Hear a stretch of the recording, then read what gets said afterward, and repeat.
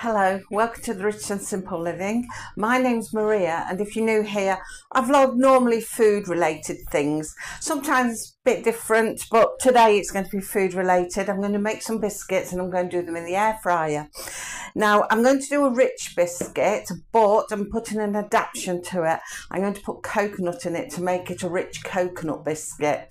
Now I'm following the basic rich biscuit method, and also you can use it that same method, get my words out, use the same method to make a Shrewsbury biscuit, which is by adding currants. But I'm going to add some coconut, forgot what I was adding then, some coconut, because it's all about adapting to what you've got. So I've got plenty of coconut. So I'll turn you around a little bit and I'm going to bring you down and show you what I'm doing. I apologise for noise outside if you can hear it, because Dean's mowing the lawn and he's right under the window. So if you wonder what the noise is, it's Dean. Tell you that before I start, so you'll think, what's that noise? So I've got 4 ounces of margarine in here. You can use butter or margarine. I'm going to drop in 4 ounces of sugar. I'm going to just melt that together a bit, mix it together a little bit.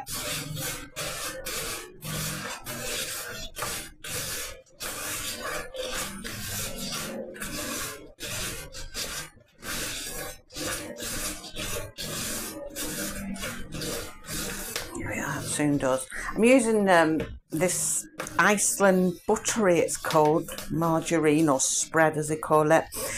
And you know, it's so soft. It's unnaturally soft, really. So that's 4 of the sugar and 4 of the margarine. So then it's 8 ounces of self-raising flour. So we're going to mix that with it.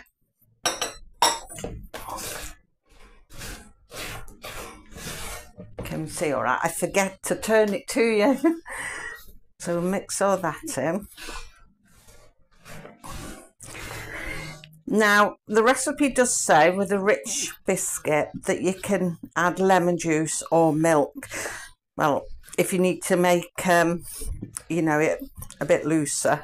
Obviously, we're going to put an egg in yet, and we'll see what that's like. But I'm going to put milk in if I do need to make it looser, because I've got no lemon juice anyway. And plus, because I'm using coconut, I think if I need to add anything extra to loosen it a bit, it would be milk. So that's all mixed in, I think. Just make sure all the flour is mixed in well with the margarine and the sugar, so we haven't got any clumps of flour anywhere. There we go. Right, I'm going to pop in 1 beaten egg.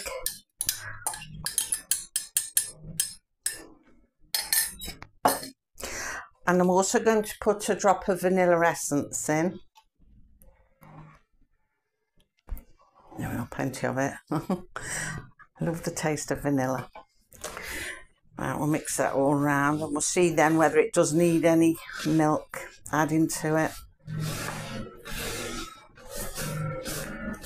That's the trouble when I have to add liquid to anything. I get a bit carried away and it can end up too runny.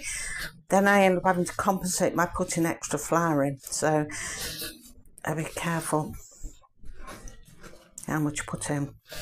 This is quite stiff, but I have got to roll it out, so it's got to be reasonably stiff. I think actually that would be stiff enough. So what I'm going to do, I'm just going to add a bit of coconut to the mix. Now, when it says you can use this recipe and make it into a Shrewsbury biscuit and add your 2 ounces of currants or raisins, I think, let me just check, I've got the book behind us. Currants. So you can add 2 ounces of currants. So I suppose I could add 2 ounces of this, but I'm not going to measure it. I'm just going to sprinkle it in to see what I think. So we'll just do that. You often find me doing that. I just add things in. Never measure it.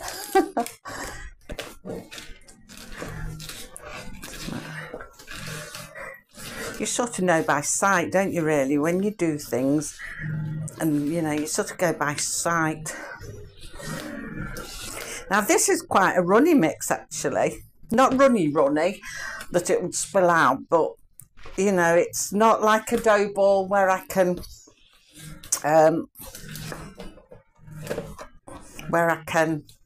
sort of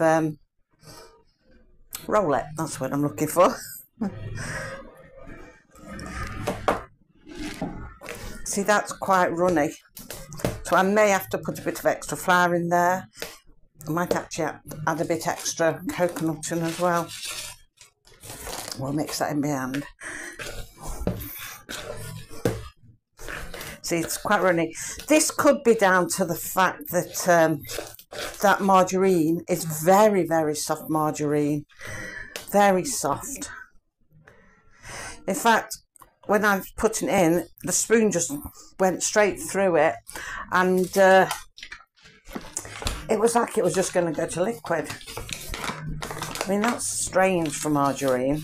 No wonder it's only £1.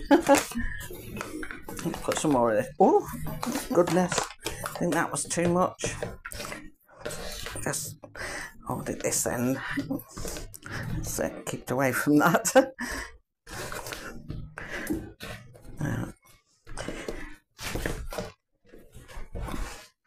This is what happens when I add extras of anything. We sort of go a bit crazy with it. So I'll take a bit of this, pop it on here. And you know what I'm going to do is pop it on there. I'm going to add a little bit of this over. Can you see it? It's very difficult to get you to see everything. There we go. Kitchen's so small. I'm just going to put a bit of that in with the flour. So it's soft. Right, put that in there.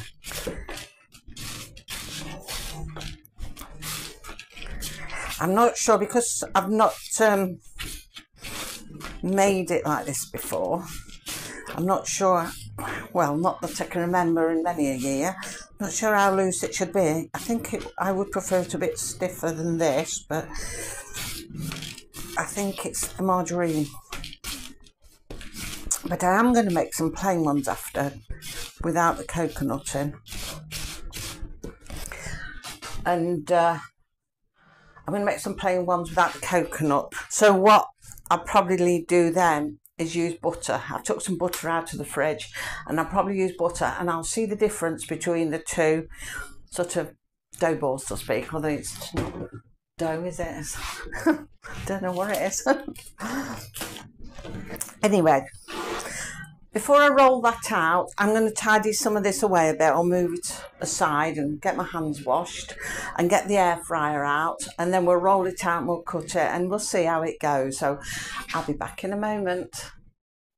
Okay, I've tidied up a little bit. I've preheated the air fryer, so I'm going to just take that out, bring it down. I'm going to pop one of these call them non-stick sheet things in. Just move up a little bit, see if we can get you in. This is the trouble. There we go. Right, so I'm going to roll this out. I think I'll put a bit of flour actually on the rolling pin. There we go. It's very doughy. See how it's sticking there? A bit more flour to it. Right. I'll probably have to get a spatula to lift it off from underneath. Right, I don't want to roll it too thin. I think we'll leave it at that. We'll see how that goes. It's off the side there. Right then, we'll get the cutter. I think actually, like I say, I'm going to get a spatula thing just to lift them in, because they're going to stick, I reckon.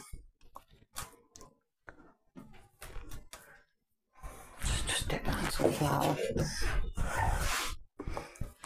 There we go.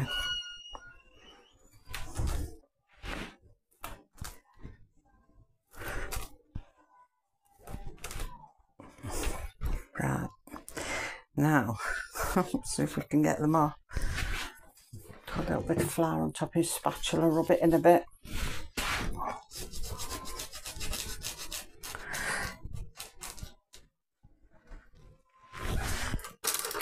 I'll pop them in there. I don't know, maybe I'd be better bringing you up here actually.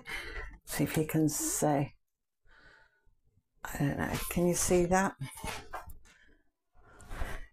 It's the best we can do, I think, because we've just got no space in my kitchen. This is very tricky.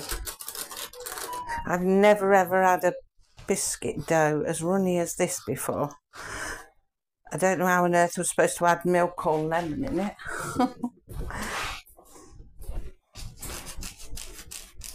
Put some more flour on that. Very runny.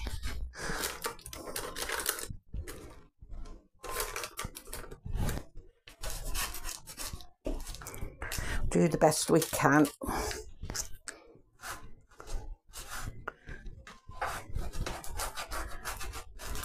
think maybe actually it might have been good if I'd have split the egg. Beans I'm going to do another plain batch. Maybe I'd have been better off with the egg mix, just doing half of it. But I think what I'm going to do with the next one is don't put egg in. I might just put a drop of milk in place of the egg. Right, let's bring it back across. That's as much as I dare put in there. So we're going to put those into the air fryer and we'll see what they do. Oh, I have switched it on. I always forget to switch it on. But excuse the noise out there. Strimming, mowing. I think it's by the back door. Okay, so switch it on. I'm going to air fry it. I'm going to go at 160. And I'm going to go for 13 minutes. Air fry 160, 13 minutes. And away we go, and we'll see what that does. I'm going to cut the rest of these out now, and I'm going to make another dough mix. I'm going to make a plain one while they're cooking. And like I say, I'm not going to put the egg in it this time. I'll just put a drop of milk in, and I'm going to use butter. It should be a bit softer now that I can cut it. And I'll see if that makes firmer dough, and if it does, I'll show you that in a bit. So I'll be back in a bit. So it's beeped. We'll have a look what they've come out like. Got a plate waiting.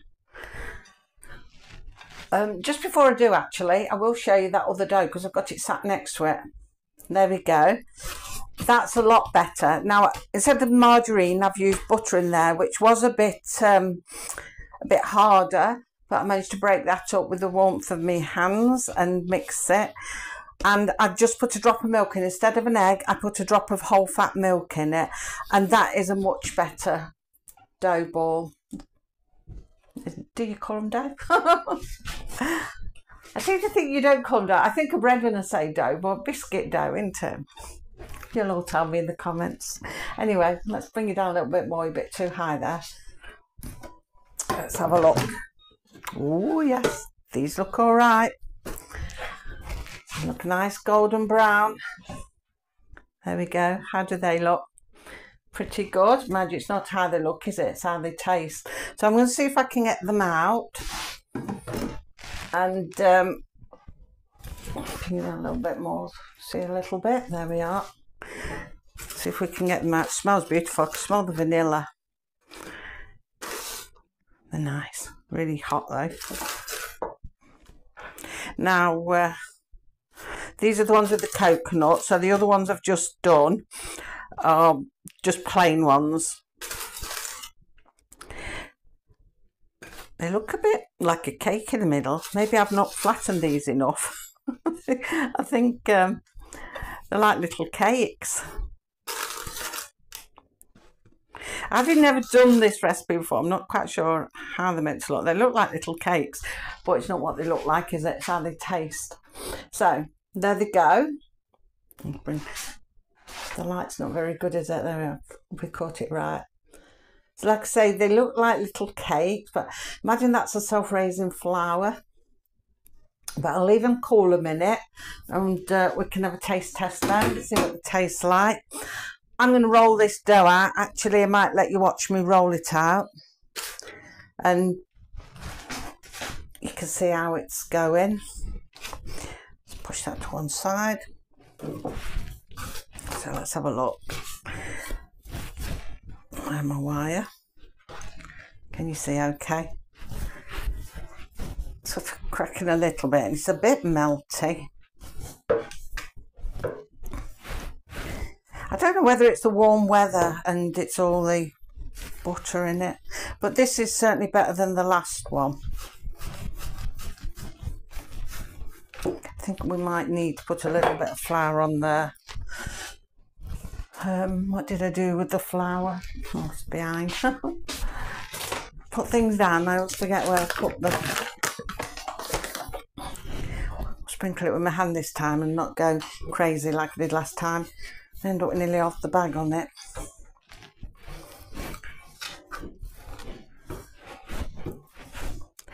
So it's rolling nice. It's rolling better than the other ones, not sticking anything like the other one. I feel confident enough to roll it a little bit flatter, seeing how they've risen. So I think that'll be enough. There, that's rolled quite nice. So what I'm going to do now, I'm going to cut them out. I'm going to pop them into the air fryer and do them, cook them. By the time I've put them in, there should be one of those cool enough just for me to test. So I'll be back in a moment. Okay, I've done the other batch. The first ones have cooled down. I'll show you what they're like. I've showed you the first ones, and they're the plain ones that haven't got the coconut. Now I was a bit braver and rolled those flatter, so they do look more biscuit sized, and I put holes in top of them so they didn't rise. Well, I did in some, not in others, but it doesn't seem to have made a great deal of difference in how they rose. So yeah, I think I could have flattened them a bit more. But anyway, let's taste one. Not the top of taste one. So that's what one looks like. I'll break it in half. See, it looks a bit like a sponge in the middle rather than a biscuit.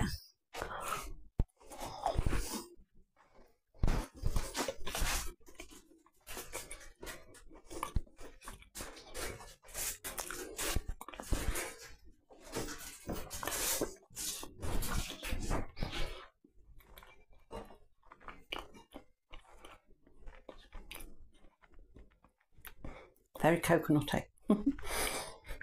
Coconuts there, that's nice. It is spongy tasting, but I think I should have rolled it flatter. I would have said I could have poked holes in them, but I think because the dough was so runny, and some of them were waiting to go in, it was starting to melt. So I think I wouldn't have been able to have poked holes in it, wouldn't have made no difference. But yeah, they're like cakes, a bit cakey. I don't know if I'd describe them as a biscuit. Not really a biscuit, more like a cakey. A bit like a scone, but doesn't taste like a scone. But they're nice, they're coconutty. So we'll have a taste of another one. Let's try one of these. I'll just take a corner off one of these. And that one's falling off. But you can see they're a lot flatter. These are still a bit warm, so they've not cooled off totally yet. But they're not as spongy. Them still a bit spongy, but obviously they're not as thick.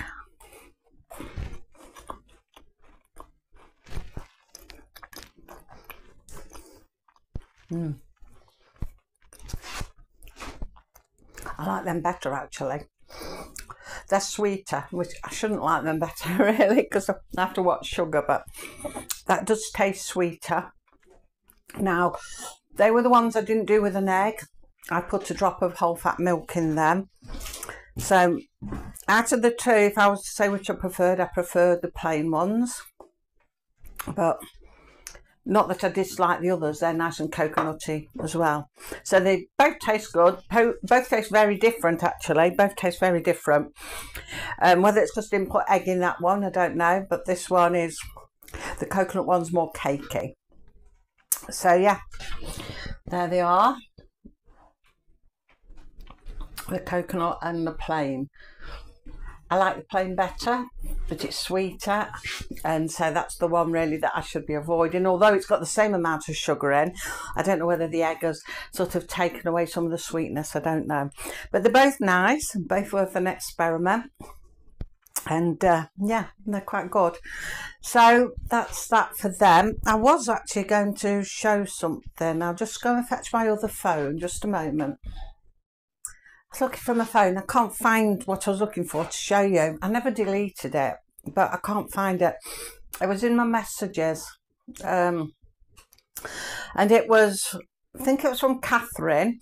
And she sent me a picture of, what I did last week, cobbler. Sent me a picture of a cobbler. She'd done a cobbler. Was it gooseberry? If you're watching, Catherine, let me know in the comments down below.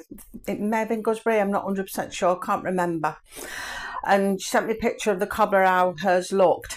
And that, when I saw it, that was like something I'd got in my mind. It was like scone tack things on top from what I can remember. I was going to show you, sent me a picture, and I was going to show you, but I can't find it on my phone, and I've not deleted it, so I don't know where it is, but I'll probably find it when I'm not looking for it. But thank you for that, Catherine. I think it was Catherine. And that's exactly what I did have in my mind. So yeah, I don't know what mine was. I'm sure it was a Canadian recipe I followed. So I don't know. We perhaps would call it something different over here, you see. So yeah, I just thought I'd mention that while I remembered, even though I can't find it. So thank you for watching. And I'll see you now on the next one. So until then, take care. Bye.